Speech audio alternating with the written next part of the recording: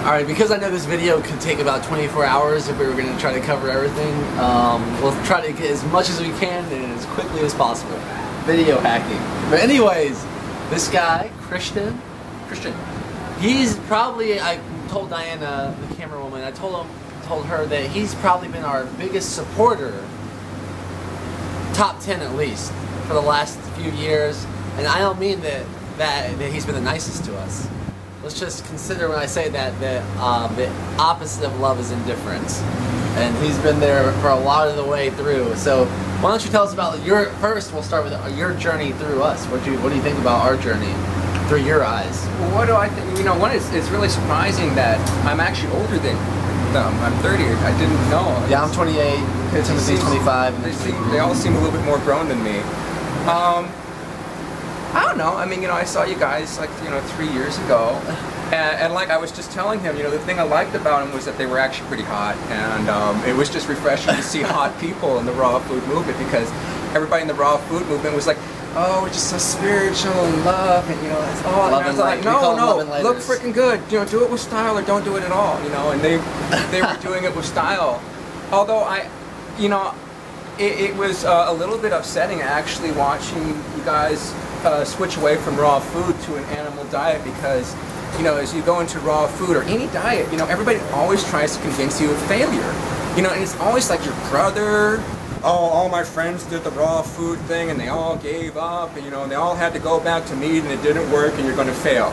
And actually when you guys did that, it was pretty difficult, because this is what everybody's being told is a raw foodist, and then you actually switched away from it and it didn't work for you. And that's what I like about him. He tells me what he's disappointed in.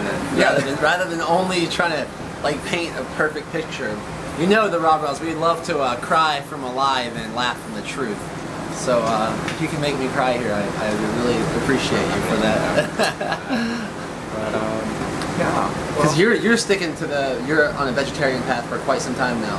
Yeah, I've been raw food for about 5 years, and I mean that's not like 100% just all the time, but I've definitely gotten up 80 or 90%, and there's a lot to it, because you keep learning further techniques to it. First you just stop eating cooked food, but then you learn, well, you can't just eat all this fruit. You learn you have to eat greens, and you have to learn, well, I need to get my essential fatty acids, so you have to use like hemp oil and hemp oil and spirulina and guacamole and all that stuff. And then there's biogenic, and then there's juicarian and stuff. Juicarian, wow. So before we get caught up in all the rabbit holes of different dietary paths, what I'm more interested in Christian, our friend Christian here, is that his nomadic free lifestyle. You were just describing to me that you live in the trees. Yeah. And I like this because we can find you plenty of people that don't have a per se home. I guess and some people might. I'm really homeless. Alright, so some people would call him homeless. He calls himself homeless apparently. And it's easy to find homeless people that are not there. They're not here. They're not there. They're just kind of lost and drunk, and I don't mean to put down homeless people. They're like that. I think they're finding their way, hopefully. But this guy is obviously very intelligent, and he obviously has it a little put together what's going on in his mind and his heart, and he's pursuing a passion which just so happens to lead you the homeless route.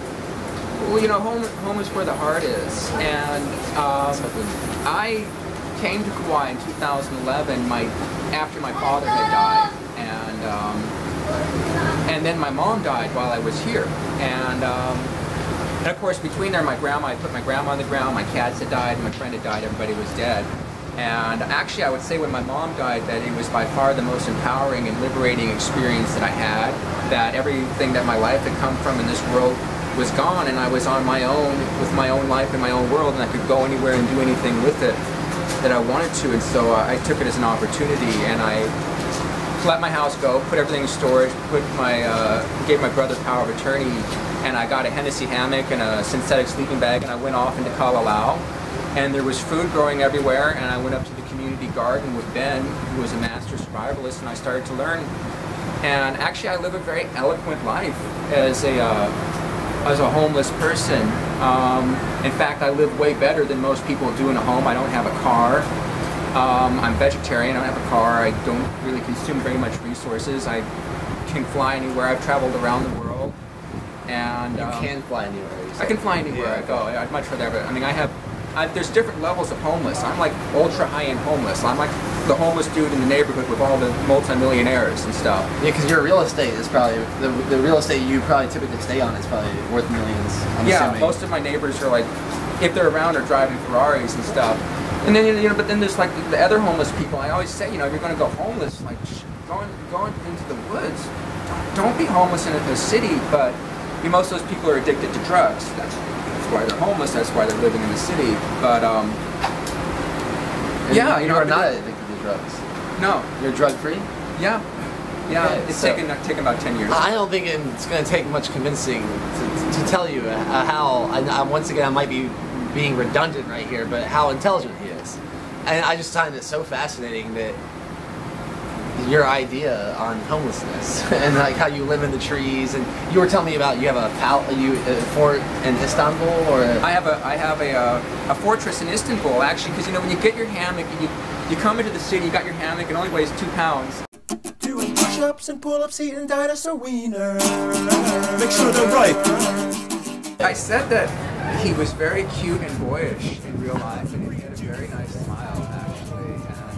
And you don't quite see him, online you just see him smiling and grinning, but it's only when you actually see him in person you see his emotions and his charm and his charisma that he's pretty cute.